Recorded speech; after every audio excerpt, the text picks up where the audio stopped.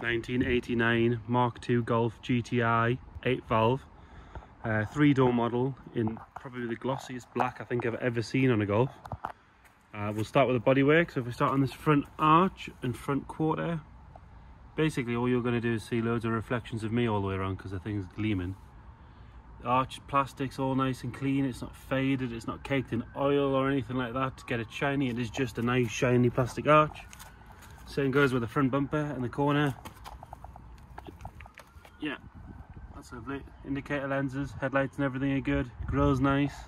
Lower valance again is all nice and clean. Going down the driver's side, indicator lens nice and clean. Sills are good, they've not been bottomed out or caught or anything like that. All really good, nice and shiny. Windows and glass are nice and clear. The rubbers are good, they're not perished or ripped or faded or anything like that. Got the original teardrop alloys on it, but all 4 of them have the locking center caps, which is pretty rare. 4 really good tires on it. If you look down the side of it, I mean, it's so straight, and especially on a black car, it's really difficult. It's gleaming. On the rear, same story again, really. Bumper sits straight. It's not got any wonky bits. It's not raised anywhere. It's nice and clean. Tail lights are good. The original Heller's on there. The lower valance again, same scenario. Same down this side again. Look, super straight. There's not even a real parking ding to notice. It's obviously been well loved. It's obviously been well polished. It's only on 60-odd thousand miles.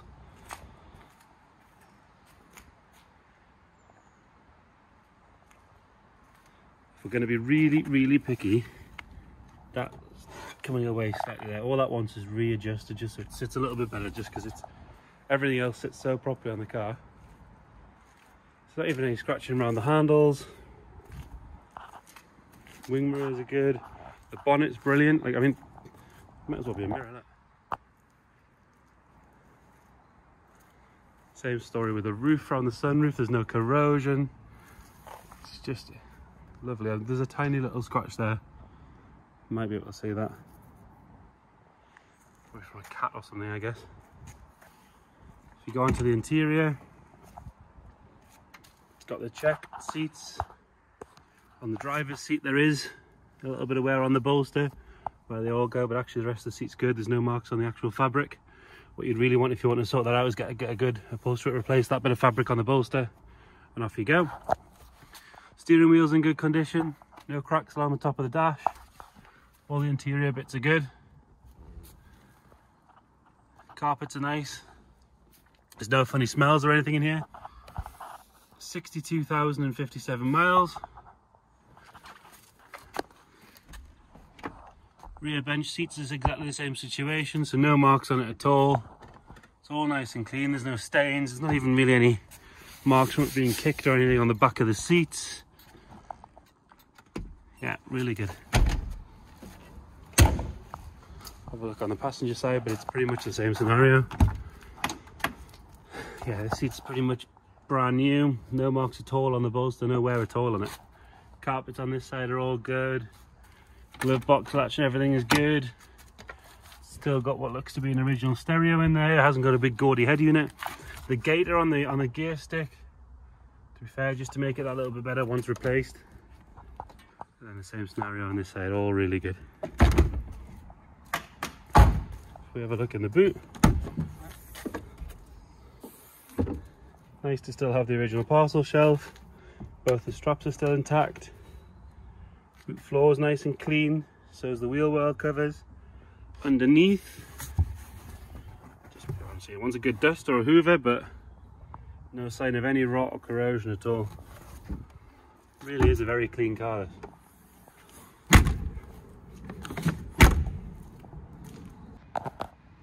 Much the same story under the engine bay.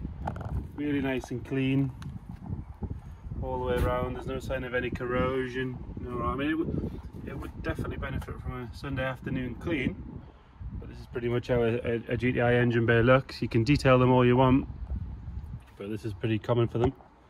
Under the bonnet, again, underside's nice and clean. We'll get it started up. It's been with us a couple of days now. It always starts on the button.